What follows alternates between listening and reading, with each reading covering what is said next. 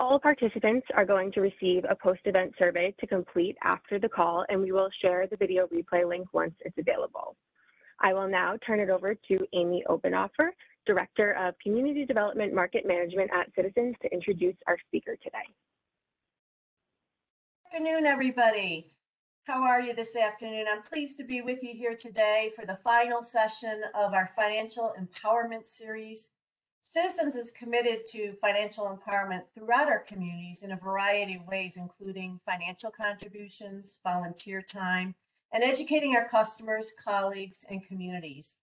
This year alone, we've committed $1.5 million to financial empowerment programs across our footprint, and our colleagues are the ones who bring these programs to life, and we are forever grateful for that. We are so lucky to have subject matter experts here at the bank who are willing to share their time and expertise to help you make informed financial decisions. Today's session, Managing Debt, will wrap up our series, which has also covered retirement planning and financing higher education. Following today's presentation, you will receive a link to our sessions, which will also be on YouTube. I am delighted today to introduce our host and my good friend, Lisa McGraw, our Retail Banking Director for New York. She brings a wealth of knowledge around personal finance, and today she's going to focus on managing debt, including understanding debt, debt reduction strategies, and what to do when you find yourself in debt, especially if it is unexpected. I know you'll find the information presented extremely helpful, and I know Lisa would be happy to answer any questions as well following her presentation. With that, Lisa, thank you so much for being here, everyone, and I will turn it over to you.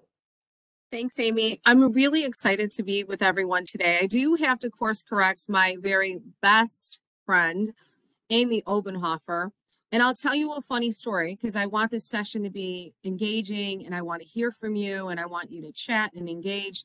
But when Amy got married, she decided as part of her vows to tell her husband that he was going to be her best friend. And I had to stop the wedding to remind her that I was her best friend because many years ago, Amy actually really helped me when I was young in my career. She used the word empowering, but she really helped springboard my career and help me reach what I'd like to think is part of my potential because I'm still working to get better every day. And so I'm going to test everyone's chat capability because this session is all about you. I'd love to just hear before we get started what you want to get out of today's session. And my co-host, Olivia Ross, is going to make sure that I'm accountable for delivering all of that to you. So I'd love for you to just chat in. What do you hope to get out of today's session?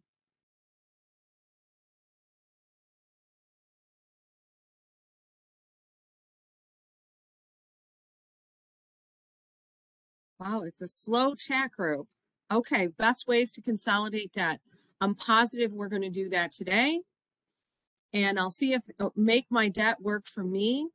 I'm going to give you a tip that will help that. So I'm confident we'll get there. Save money. So important. Tools I can give my clients. Amazing. Okay, Olivia, I think we're going to get started. And so if we can just roll the slides, I feel comfortable in sharing with you that we'll be able to get to all those things that you have in chat. So here's what I think is the most important thing about debt is really understanding what debt is.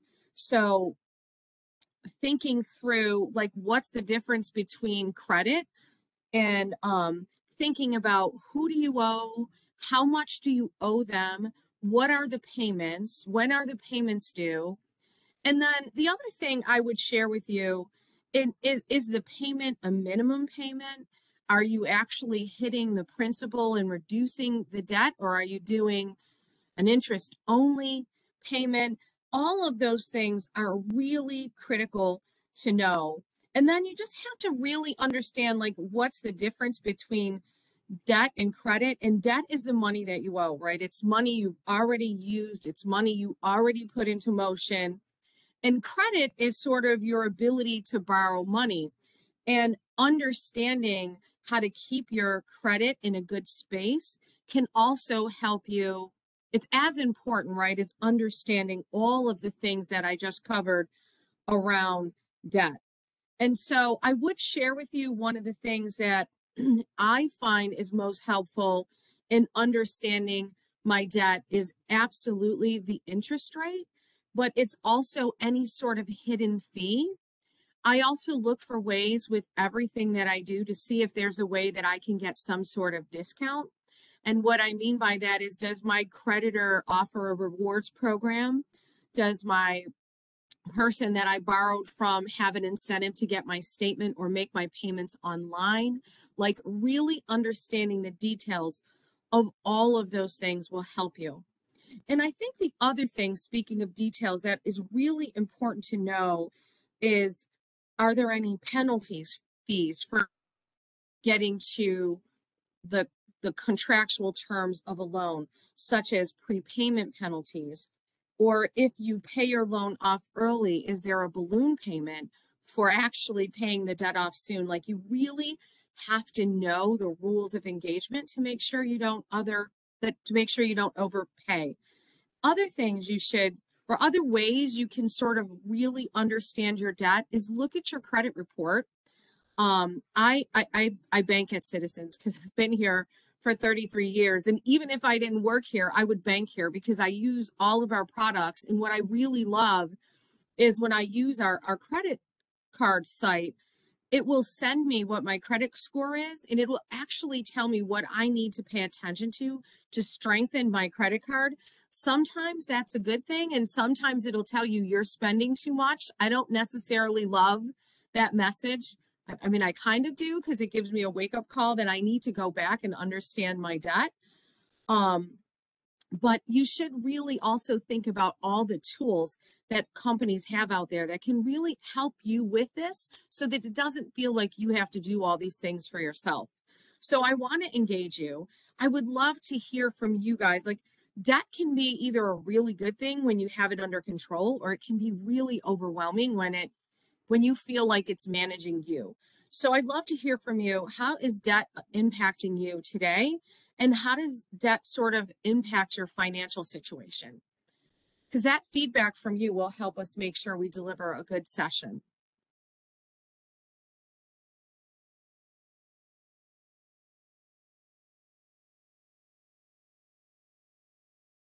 And as a reminder, you can use the chat function in the bottom right. You can select to everyone, or to all panelists, or to our host, Lisa, directly, whatever your preference.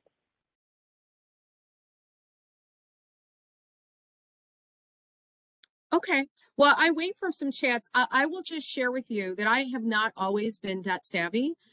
So I grew up with a single parent. My mom, she's a rock star. But when we came to the United States, my mom was the provider for our family. And my mom was a really hard worker. And I learned a lot of lessons from her. Like, I watched her start credit, and we'll always be thankful to this one store, McCurdy's, that gave my mom her first credit. And that's how she built up sort of understanding how to have credit. And I also watched my mom on occasion feel overwhelmed by debt. And I could remember as a child sort of watching my mom sort of pick and choose or prioritize which debt was a must do that she had to pay. And from watching her do that, I said, gosh, I'm going to work really hard, one, to make sure that I have good credit, but I'm going to work really hard to make sure that I don't have to make those choices. And so there was a time growing up when I was young and I got my first job and I was in college and I got credit cards. And I have to tell you, I got in trouble. I spent money on these cards because it was easy. And I went on some great vacations and I probably bought some things that I didn't need. And I got a little overwhelmed with debt. And so I've been all over the spectrum. I'm happy to say that I've taken the lessons from this course and I'm in a much better space now. But I didn't see anything in chat, so I thought I would just share with you, like, I totally get it. I've been in a space where I felt overwhelmed by debt. And then I've been in a space where I feel like today, I feel like I have complete control over how I acquire debt and what I do to reduce debt. So I think we'll move on. And I think one of the things that is most important is understanding how you incur debt. And sometimes, like, what happens that people get into debt or find themselves feeling either in control or overwhelmed. And so we purchase assets, right? We buy things. And some of those things are necessities, like the place where we live or the car that we drive or the school that we go to. Those are all assets. Because even though it's debt, right, there's still a value that's associated with getting a degree or having a home or having a car. We pay bills, and we pay them because if we don't pay them, there's a consequence. And one of the things that I will share with you is sometimes there will be a time where you can't afford to pay a bill. And the mistake that I think the mistake I see people make with their bills is they pay one bill with another form of debt. And so it's interesting, but I was a banker, so I saw in chat someone wanted help in helping their customers. And the best way that you can help your customers is really get your customer to avoid robbing Peter to pay Paul. And what I mean by that is sometimes folks will take that 0% interest because it's going to give you 0% for a year, and they'll pay one bill by acquiring more debt. And if you don't take a minute to really look and see what are the bills that I have, and you just keep moving it from card to card to card to card, you're never going to get ahead. And so really understanding your bills and really understanding what you're paying each month and what you owe will help you avoid that mistake of transferring debt from one bill to another. And sometimes life happens, right? We were chatting before this call started. My furnace decided not to work anymore. And since it was snowing where I lived yesterday, that was not a really good thing.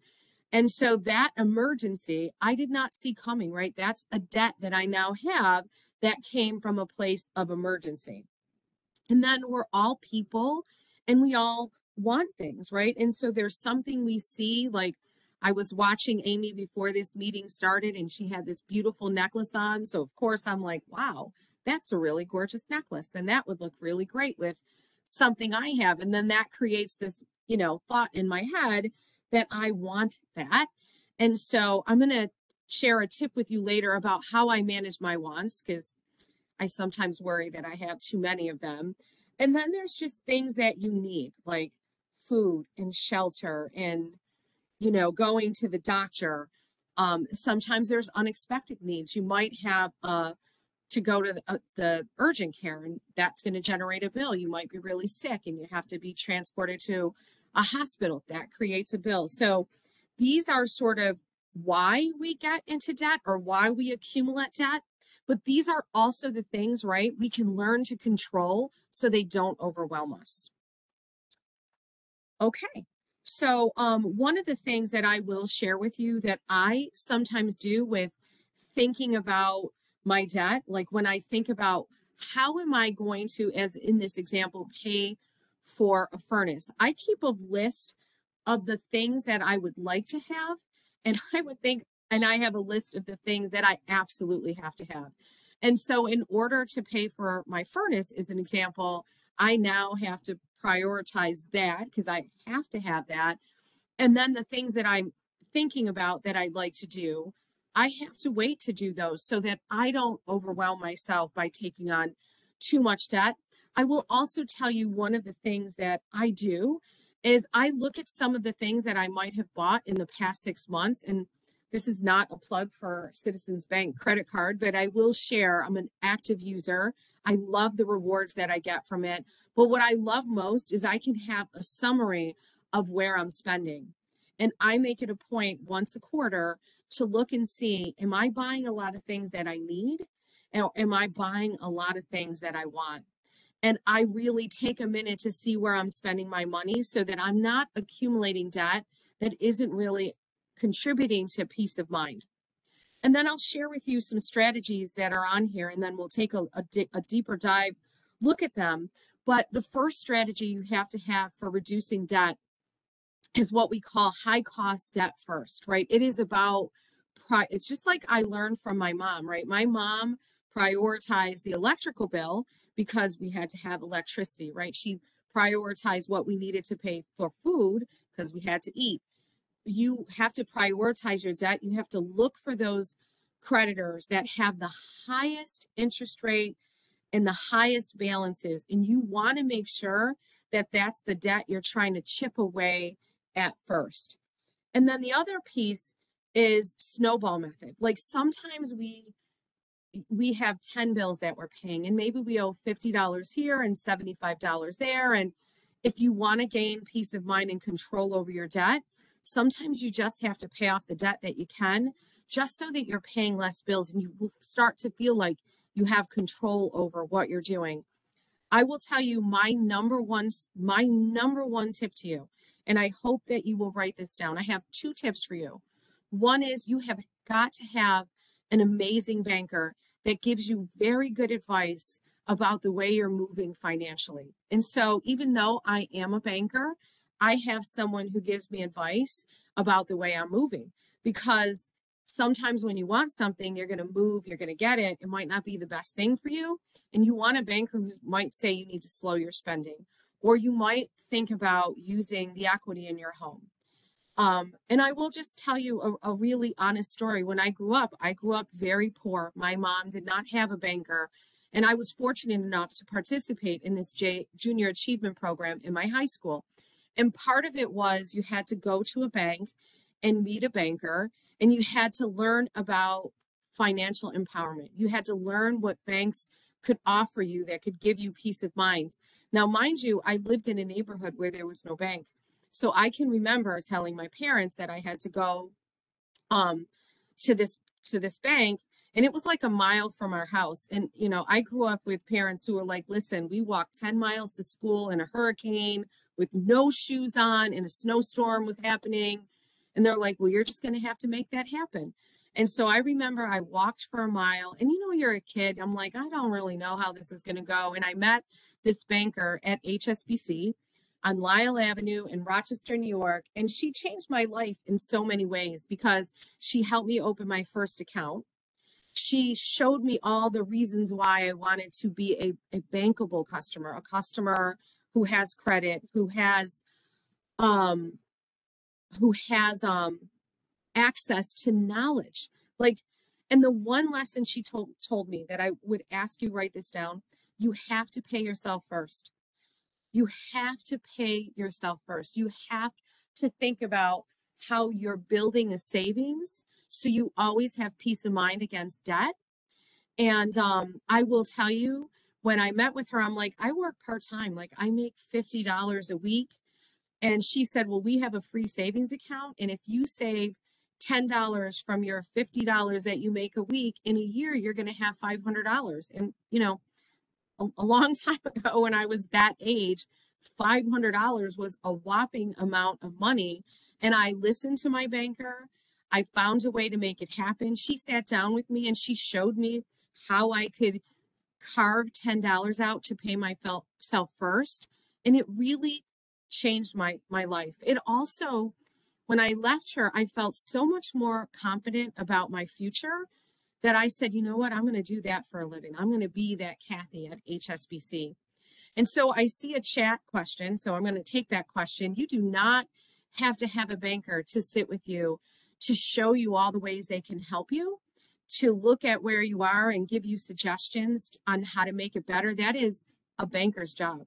That is the best part of being a banker, is sitting with customers and helping them walk away feeling like they have some control over their finances. And Myra, I don't know you. I don't know where you live, but you can find a way to connect with me, and I can recommend a good banker who would love to do that for you. So Olivia, you know, I'm very passionate about the pay yourself first thing, but I think we should get to the next slide to sort of show what a snowball debt method might look like. So when you're using the snowball method, right, which will eliminate debt faster, it doesn't necessarily maximize your savings. So paying the highest interest debt off first will ensure you're not paying interest rates that are high over time. But the key to this method is to really think about what's important to you, right? Are you stressed out about how much interest you're paying? Or are you stressed out about the amount of debt that you owe? And again, this snowball debt method is really about understanding the details of the debt. And I'll give you an example. I can remember, and my mom's ears are probably burning right now, but I can remember a time that my mom got sick and her insurance didn't cover everything that was she was medically responsible for. And I was going to the bank, walking a mile to HSBC to make my deposit. And I was talking to Kathy because she always checked in on me. And I told her my mom had this medical bill and it was a little stressful. And she gave me such great advice that I would have never thought about because I was 16. And so she said, you should call the hospital and you should ask them to work out a payment plan for you because often, right, they don't know your situation and they don't charge an interest rate and they'll let you carry it out over time. And so my mom and I called the hospital, we got the details, and we sort of used this method to sort of prioritize like that, even though it was probably her most significant debt. It had no interest rate, and the hospital wasn't going to punish her if it took her 10 years to pay it off, whereas some of her credit card debt was higher interest rates and she wasn't gaining any traction. So I have to tell you, my buddy Kathy at HSBC showed us and helped us understand by what was important to us and what might be causing us stress. She helped us come up with a plan for which debt we wanted to tackle first. And then the other method, right, is here. It's about if what stresses you out is the interest rate and you feel like you're not making any progress because the interest rate is leading you to only making that minimum payment and you're only paying the interest, then you have to look at your debt and say, okay, I have this credit card at 14%. I have this medical bill at 10%. My car loan's not that bad at 6%. I may want to look at my funds, what I have to spend on my debt, and my prioritization, right? If it's important to me to eliminate high cost debt first, is to make extra payments where I can on that credit card. The other thing that I will tell you that I've learned from applying these two methods or thinking about these two methods to come up with a strategy to get rid of debt is if I had a credit card at 14%, which I will tell you, there was a time that I thought it was really important to go on this vacation that I couldn't afford. And I took a really stupid credit card that had a really high interest rate and I just wasn't getting anywhere with it. And so I talked to my banker, Kathy, and she shared with me options and she showed me ways that I could get rid of that debt at a lower interest rate. And I have to tell you, what felt like was going to take me forever to pay off, I got rid of in 2 years. So I will tell you from personal experience, either method works, but you do have to really think about what your motivation is and what's important to you.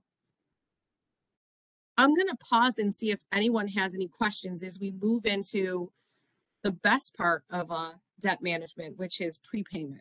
So let's pause and see if anyone has any questions that they want to chat in.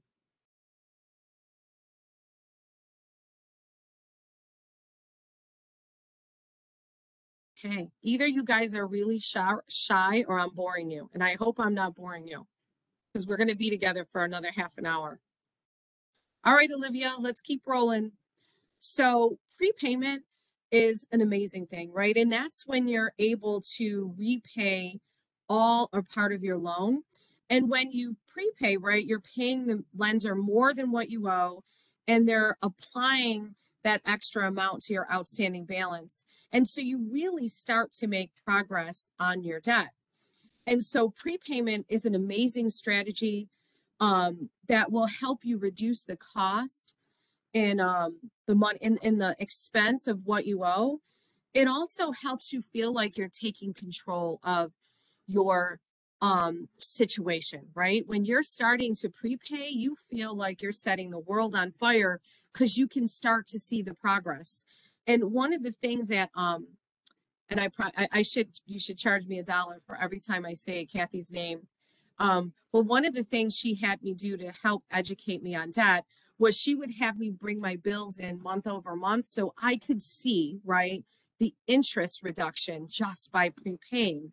And I have to tell you, it motivated me to try to do whatever I could to prepay a little more. And so I would do little things that, like, I would make my own coffee.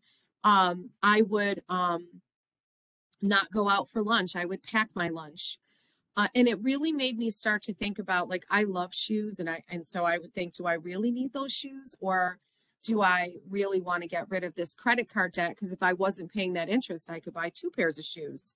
And so the one thing you do have to make sure you understand, and I mentioned this earlier, is you also have to make sure that the debt you're paying off or prepaying isn't going to penalize you for doing that. There are some lenders that do build in to the offer that if you prepay, there's a penalty. And Louisa, I love your question. I know a million Kathys that work in my market, and I know a lot of good bankers out there.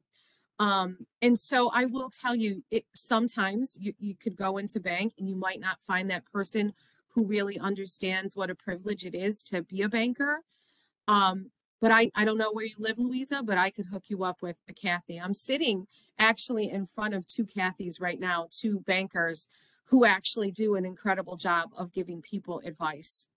And I would say if anybody needs help around this subject offline, I would be willing to help anyone, because again, I shared with you earlier, I know what it feels like to have debt. And I don't want anyone to have those feelings. And so, Louisa, you must have known what our next slide was, because I also want to share with you some other options that can really help you get at managing debt and alleviate any stress you have from it, right? So we have debt settlement companies, and those companies can help you develop a plan to manage your own debt. And so you can find those companies by just Googling credit counseling. And you'll start to see a lot of nonprofits or organizations who that's their job, is to help you get your arms around this. You can also go to www.usa.gov. It's GOV, but they have resources that give tips right from the Federal Trade Commission on how to find and choose a credit counselor. And I will tell you, Louisa, sometimes you have to pick and choose the person until you get the person that you click with. The first time I opted to pay myself first and try to start to do some investments, the first advisor I met with, Louisa, he was like buttoned up. He was a little boring. I hate to say that. He didn't work at Citizens, by the way. And we just didn't gel. And to be honest, I didn't really feel like he understood what was important to me. So I didn't invest with him. I went to 2 other financial advisors until I found someone that I just clicked with. And then I would say, right, you do have to be careful with debt settlement companies, because you want to make sure you understand what their intention is and what they're all about, because you don't want that to become another debt. And there are plenty of agencies who will help you with this without any cost to you. And then there are debt consolidation companies, right, who will provide you with a loan, who will consolidate your debt into one loan so that you can get to a space where you just have one payment at one interest rate. You know, you have one term. So you almost have like a start and an end date, right? So you know what you owe, you know how much you're going to pay in interest, and you know when it's going to end. But you do have to be prepared to ask a lot of questions about what the interest rate is, if there's any fees, if there's any other sort of hidden cost. But your best friend in finding this or getting help with managing debt, and I'm not saying this because I work with at a bank, in a bank that I love, but your banker has no interest, right, in giving you information that's not going to help you, but they are very knowledgeable about the communities that they work in. And often we work with Amy, who kicked off this call, and her team, and we partner with companies who specialize in financial empowerment and helping solve this, that are nonprofit. But I would start with a banker that you trust, and I would make sure that you have all of the details about what you're getting yourself into and feel good about it. But these are great options to help you help yourself get out of debt and make it more manageable. And so I will ask that we keep moving, Olivia. And I'm just going to look and see if we have any questions in chat, Olivia. Yes, it looks like we've got one on this topic. Yep, Lori I is see. hoping that you can, clarify the difference between debt management companies and debt settlement companies. I will. So that's a great question, Lori. Thank you. And so a debt settlement company, usually for a fee, will offer to represent you with all of the people that you owe debt to, and they'll come up with an arrangement to settle that debt. And there is normally a fee for it, but sometimes it's like if you had a mortgage that you couldn't pay. There are companies out there called debt settlement companies that will help you exit that mortgage in home situation. They charge a fee, but they sort of advocate and represent you and work with all of the people that you owe money to come to one settlement. And a debt consolidation company actually helps you settle your debt on your own. So they take all of your debt and put it into one loan at one term and one expense so that you are paying back the debt, the true debt that you owe. They sort of consolidate your debt into one package for you. So Lori, before I move on, I want to make sure that that makes sense and it answered your question.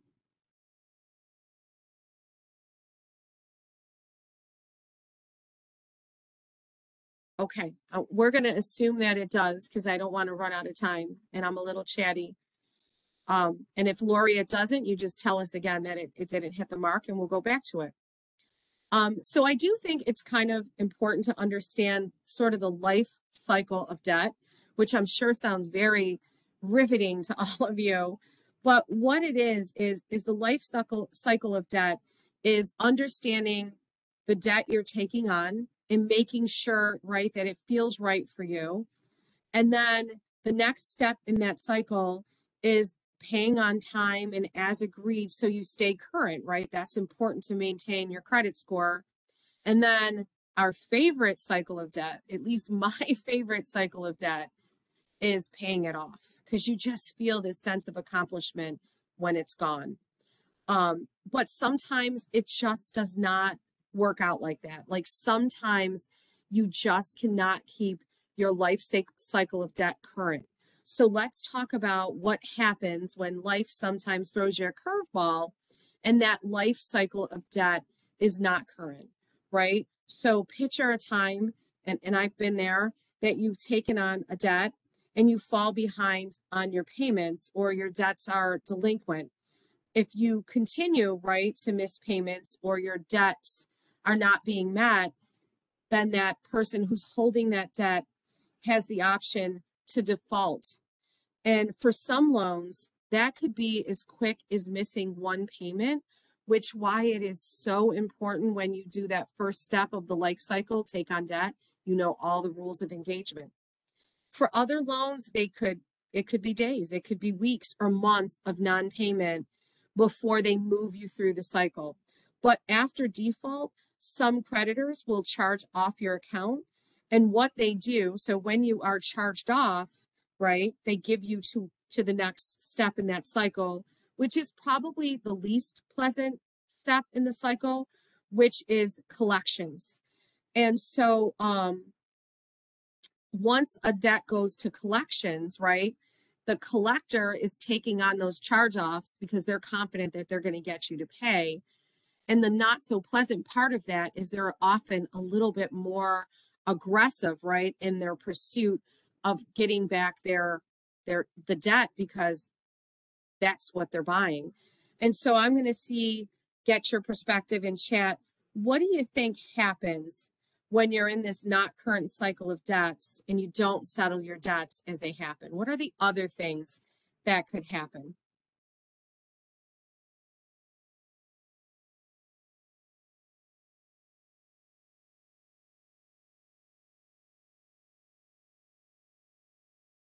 Okay, you could take on more debt, your credit scores go down, you could get sued. Oh, Louisa, you get all those phone calls from the collection folks, right? And so, you know, there's not often a job that I say I wouldn't try or want to do, but I have to tell you, I don't know that I would ever want to be in collections.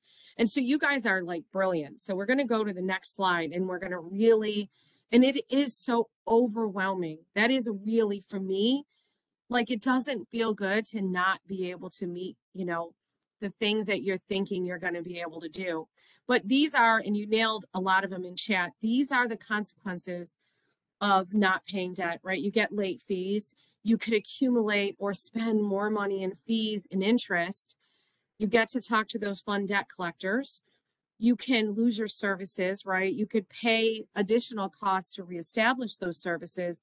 And in some cases, right, you could lose your collateral. So if one of the debts you didn't pay was your car, then that debt collector could come and grab the collateral that's securing the loan.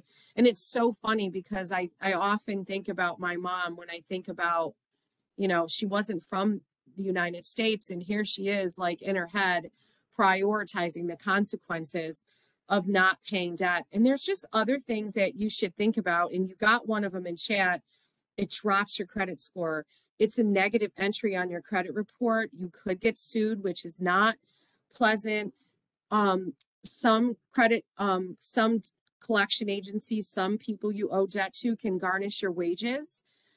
Some of them can, you know, garnish funds owed from your account, or they can put holds on your account. And depending on the type of debt, they can even offset it through Treasury, which means if, as an example, if you were getting a tax refund, they can find a way to go at it that way.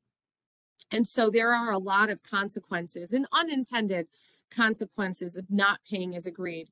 And so let's talk about, like, what happens though when you're in that cycle and you're not able to be current. I'm going to share with you the biggest mistake that I see people make.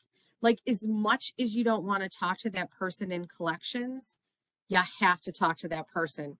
So picture you trying to avoid them or you not taking their call. It's like pouring gas on a fire, right? And so it's interesting, but at one point in my career, I sat in Rochester. Amy and I actually sat together, and we sat next to the folks who run our auto finance area in collections. And one of the things that I was most proud of is I sat by this one collector. His name was Paul. And when people actually answered his call, he really went out of his way to make sure the person understood every single thing that they could do to help the person.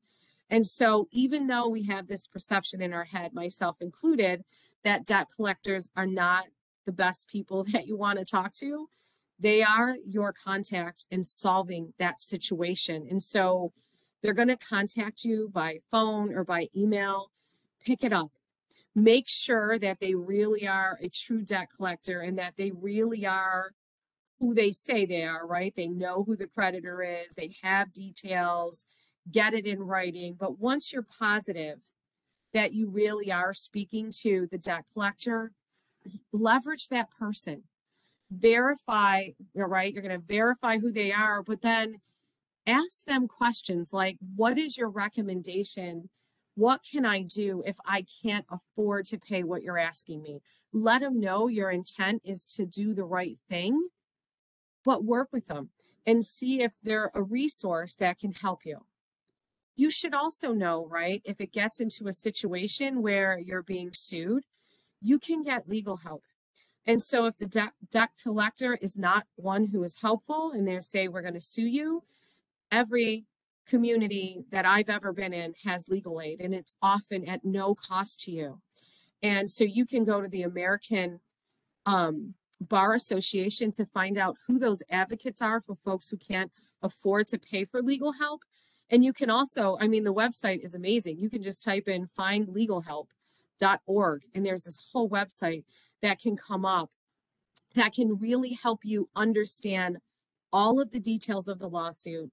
They can make sure that you respond on time so that you don't accumulate additional debt, but they can really be your advocate. And, you know, the one mistake that I often see people make when they're getting sued is they try to take it on themselves, or they try to respond independent of a lawyer. I don't know about all of you, but I'm not a lawyer. I don't understand all the things that are in legal documents. And if there's someone who's going to help me at no cost to me and they're an expert, you have to just reach out and find that help and take it.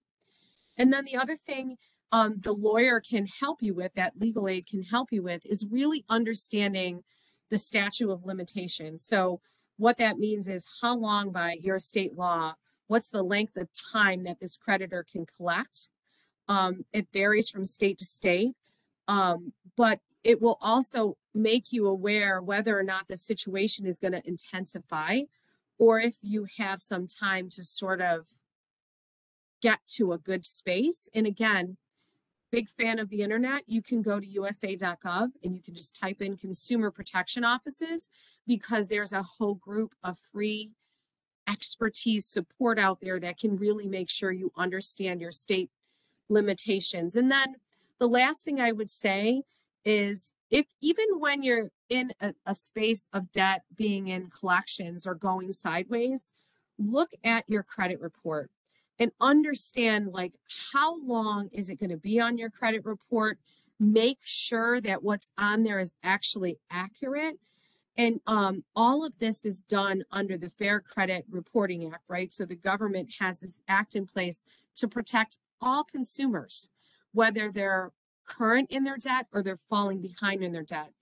And so my guidance to you, again, is there's a ton of experts out there who can help you decipher a credit report and understand what it means. They can help you understand the statute of limitations, but they can also help you understand what it is that you need to do to recover your credit. And so we're going to keep going. And so we're going to talk about, like, now what happens, right, if you just can't pay in full. Like, there is a time in everyone's life, whether it be about debt or commitments, where you bite off a little bit more than you chew. And understanding what your debt is and thinking about all the strategies we talked about earlier, at some point you have to keep it real, and you might have to talk with someone who can help you see, right, that you're just not going to be able to pay it in full.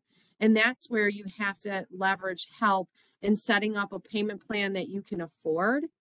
But that's also where, right, you could use either that debt settlement agency, if it could be a possibility, to help you negotiate a lower balance, or who can ask you for a who can ask you to get to a paid in full instead of a settled. And I'll give you an example. I had a really good customer who just got into a bad space with this creditor, and every month they were just pummeling on fees and interest and charges, and every time they sent her a notification, they charged her for all of these things. And it was all in her contract. So, you know, unfortunately, she wasn't aware. And she was just never going to be able to pay it. And the truth of the matter is, it was almost like what she owed, a good portion of it was just all fees. It wasn't really actually the debt that the money that the company gave her. And she used a debt settlement agency who was her advocate. She had to pay a fee for it, but they went back to the company and showed the company, and I'll make the numbers up, you want Amy to pay $1,000, $700 of it is in fees. She's willing to pay $350.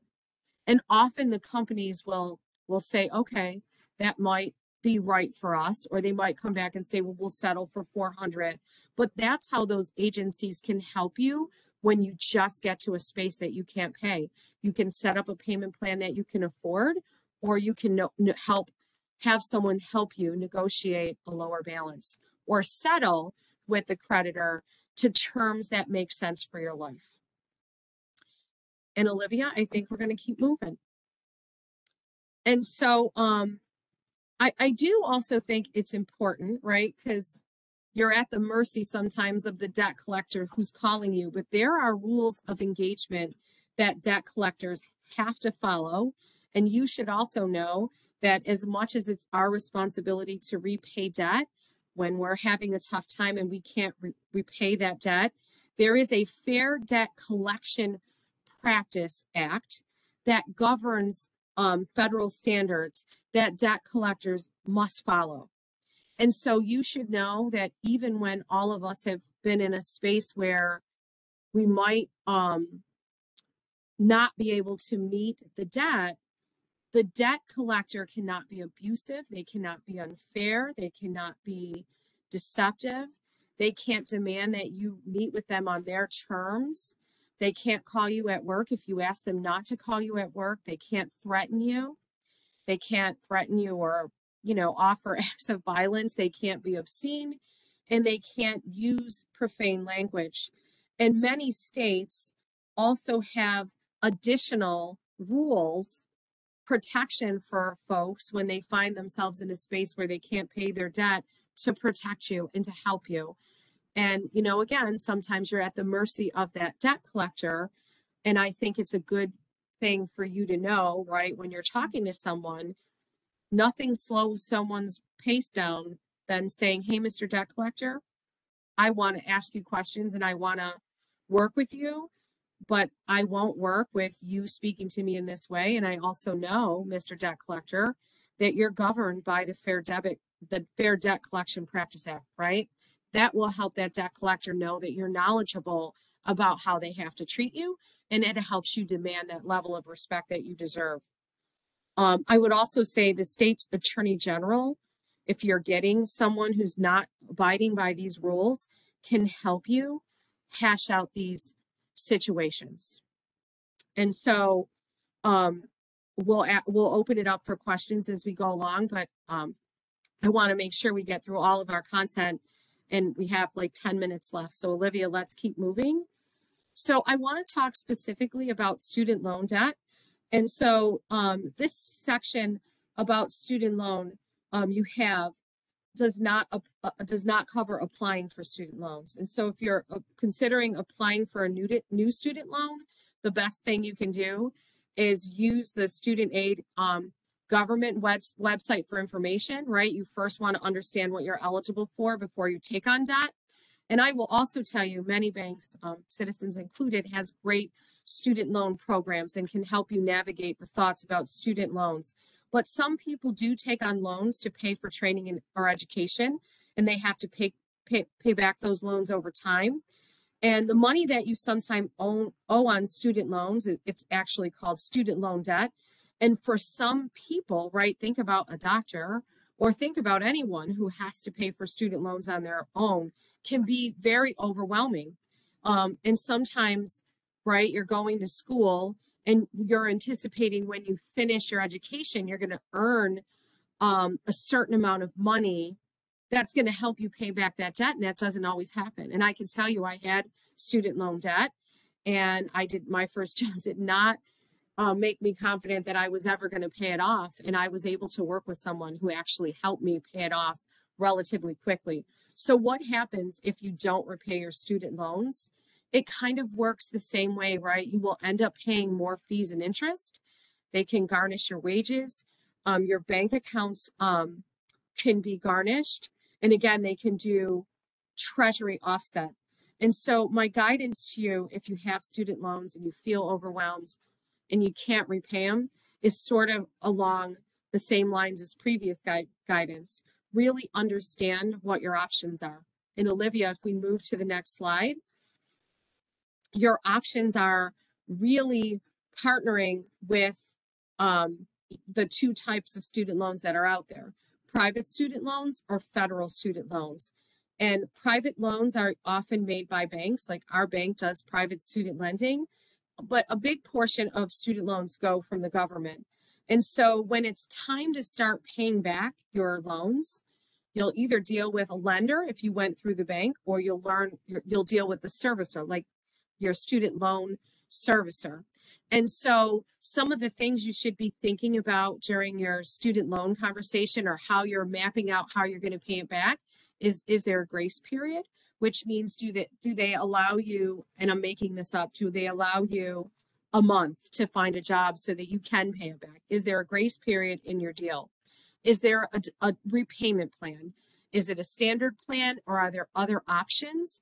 And the other thing you should think about, is there an opportunity to restructure your payment based on income, or is there an opportunity to extend it if you plan to further your education? And all of the details on federal student loans and loan repayment options are all available to you heavily on government websites. And so I would just say, if you're struggling to really pay back student loans, you'll really have to apply the same strategies we talked about earlier. Get the experts out there to help you and ask really good questions about the grace period, what's the repayment plan, and what options do you have to restructure that payment if you haven't gotten that job yet that you were hoping to have. So let's talk about repayment plans based on income. And so there's a lot of repayment plans that restructure payments based on your income, because if you think about it, your income is actually your ability to pay. And so some of the plans that are out there that can help you reduce your payments and overall the amount you're paying are revised pay as you earn plan. So that's sort of what we call repay. And so what that plan does is if you earn more, you might revise your plan to pay more. If you earn less, you can revise your pay based on your ability to pay. We also have a pay as you earn plan, and it's simple to repay with a few exceptions. You have to be a new borrower prior, on or after October 1st, 2007, and you must have received a disbursement of a loan before October 1st, 2011. And that repayment period is 20 years. And then there's another option called IBR, which is the income-based repayment plan. And those payments are 10 to 15% of your discretionary income. So not your overall income, but your income after you meet your financial commitments. And payments are recalculated every year.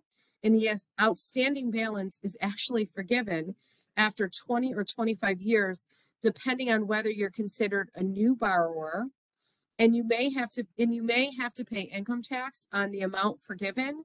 But these are all sort of options that are out there that are just helpful to know. And the last one is just the income contingent repayment, the ICR plan. And this monthly payment will be the lesser of 20% of your discretionary income, which is the income you have available to pay after you pay your bills. And then you would pay a fixed payment over 12 years. And so I will share with you, there are so many rules and eligibility requirements. And to answer your question about where you get information, you go right to studentaid.gov. That website also has an estimator. So you can actually use this estimator to figure out what you can pay.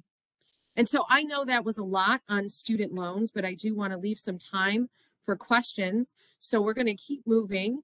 And I will share with you, you may, at some point in your situation, you may have to think about forbearance and deferment. Forbearance is just a temporary postponement or reduction of payments as a result of financial difficulty. And a deferment is a temporary suspension of payments for specific situations. One example of a deferment that is actually we should all be proud of, but sometimes when you're in the military and you're deployed, we have deferment options for deployed veterans or active military members to help them with their situation and to not have them under stress while they're performing a wonderful duty for our country. And then I would share in the spirit of student lending, there are some instances where, Olivia, if you could move the slide ahead, where we have loan forgiveness, cancellation of death, or discharge. And so often that can come about due to circumstance. There could be a public service loan forgiveness. There could be a closed school discharge. If someone's a teacher, there could be teacher loan forgiveness. If someone were disabled, there's disability discharge. And there are also discharges due to death. And again, all of these details are on the student aid website. And so here are two other things that I would offer up in how you take action to prevent default. It is, and that's back to that circle of credit. You can ask for a different payment due date, right? If the payment due date is all on the 1st and that's stressful for you because you get paid bi-weekly, you can reach out and ask them to move that due date. You can ask for different repayment options: forbearance, deferment, loan forgiveness, loan cancellation, discharge, all options to prevent default. And the last thing, and I sort of touched on it earlier, So I'm going to move through it a little bit quickly. Is medical debt happens, right? You're not planning for it, and you have to have medical attention when you need medical attention because your health is a priority. When you get a medical bill, you should absolutely make sure it's valid. And if you can't afford it, you should work with that vendor, that medical agency to set up a payment plan. And we're going to keep moving, Olivia. And when you do that, right? Why do medical bills turn into medical debt? Is because they're not planned. We don't know how much it's going to cost to get healthy. Those expenses add up quickly. And I don't know about you who've gotten a medical bill, but it can be a little confusing. And so before I let you go, I do want to make sure, I would love to hear from a couple of you of what are you going to do with all this knowledge? So we spent some time today really showing you all the things that you could think about to take control of your debt. What's the one thing you're going to do when you hang up to really feel like you could tackle this to the ground?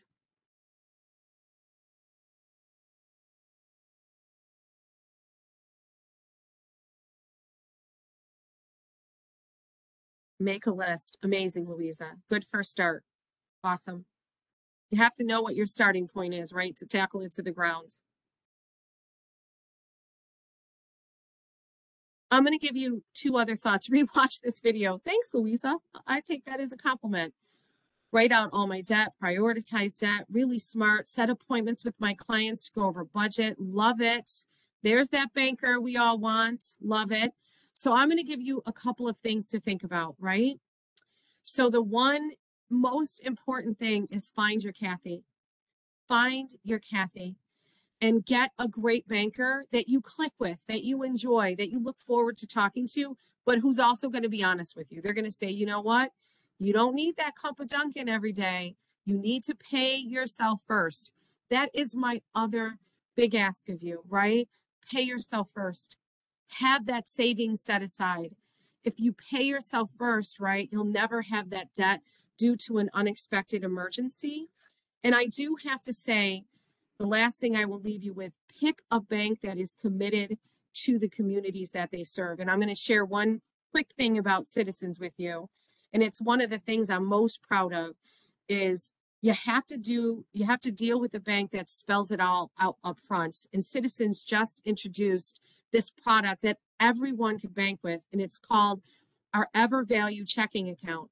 And we are going to take this account, my market in particular, and we're going to make sure every community understands how they can bank with transparency. So this particular account will never have an overdraft fee. And customers will pay one fee every month, but they will never, ever pay any fee over that. It's an amazing account. And it's an account that I'm proud to take back to the neighborhood that I grew up with to really help people have a banker. Because for me, if I think about how I started my journey, if I hadn't met Kathy, I would have never had financial freedom. And it is the biggest gift as a banker we can give to everyone. And so I know we're over time, Olivia. We'll see if there are any other questions, but I want to thank you guys for all of your engagement and for hanging in those 3 minutes I took extra, but you guys were awesome. So thank you. Thank you, Lisa. This has been a great session. Thank you for leading us today. Thank you to Amy for kicking us off. And thank you so much to all of our engaged attendees. As a reminder, we are going to send a replay, which I know, according to the chat, it looks like a few people will be keeping an eye out for. And we will also be sending around a post-event survey. So thank you to everyone again. Thanks, everyone. Bye-bye.